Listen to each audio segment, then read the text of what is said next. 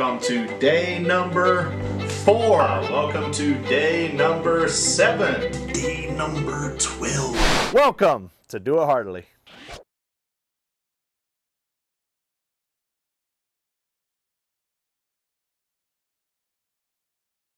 Aloha! Welcome back to the Do It Heartily channel. Before we jump into God's Word, let's open in a word of prayer.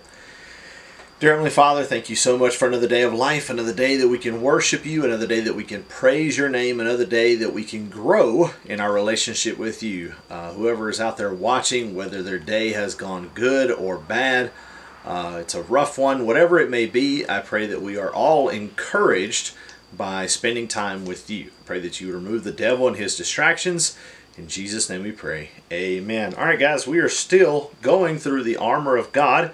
Ephesians chapter number 6. We've been talking about all the armor, and all the armor that we've been talking about has been used for defense, protecting our minds, protecting our hearts, holding it all together by telling the truth.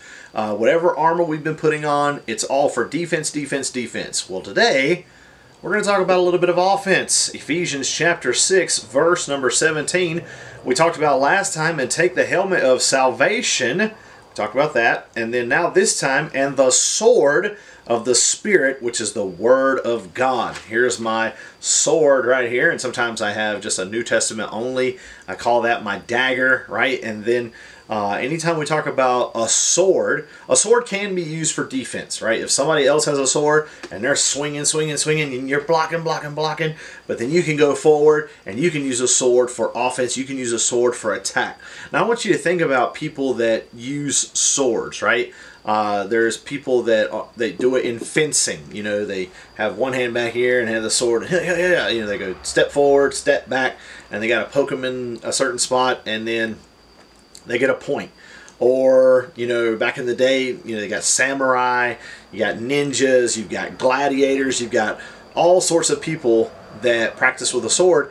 And these people, when they would wield their sword, it wasn't the first time that they had ever used a sword. And they were just, like, for example, I used to have a collection of swords when I was a teenager, but I would put those swords on my wall as decoration.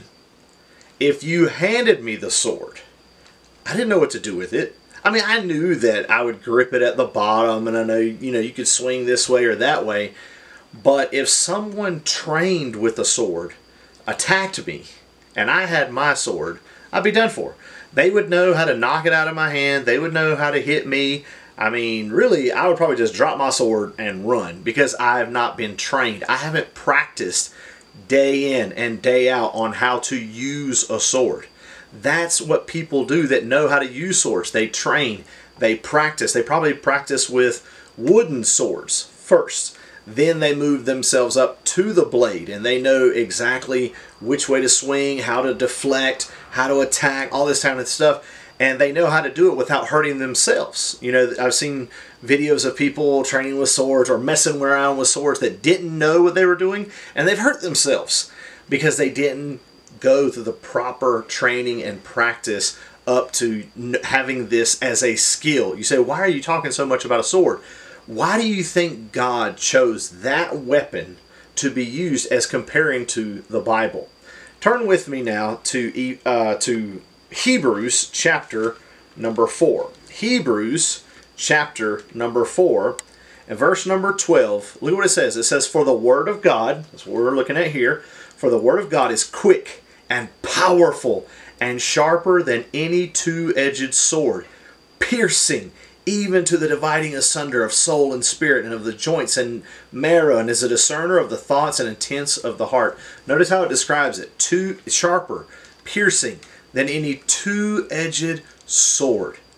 If you're going to use a sword, you have to practice with it. You have to let somebody else train you in that art form so that you can become skilled and know exactly what you're doing. The Bible is the same way. If we're going to use this book, if we're going to use the Bible as a weapon for offense or defense, we have to train with it every single day. That way we don't hurt ourselves and we don't hurt other people. Well, how do we use it for offense? We need to memorize Scripture, right? If someone asks you, hey, how do I become a Christian? You should have those verses memorized. I call it the Romans road. Romans 3:23, Romans 5:8, Romans 6:23, Romans 10:13, John 3:16, John 14:6. Those are all verses that point people to the gospel. But if somebody asked you and you didn't have your Bible, could you talk to them about it? If somebody asked you a question about Genesis or creation, or if somebody asked you a controversial topic, would you be ready to answer them? That's what it's talking about with the sword. We need to memorize it. We need to study it. We need to read it so that we are trained in how to use this sword for us and also for defense. And when the devil tries to attack us, what did Jesus do when the devil tried to attack him? When the devil tried to tempt him, Jesus quoted Scripture. You can do the same exact thing. When the devil tries to attempt you, to attack you, to tempt you, or the world's coming at you, or people are coming at you, and they're questioning, you need to be trained in this weapon right here, this sword, so that you can be ready to defend yourself. So this is the sword of the Lord. Ephesians 6 verse 17 says, the sword of the Spirit, which is the Word of God. Make sure you're studying the Word of God today so you can be trained in how to use your sword. All right, we love you. God loves you even more. And aloha.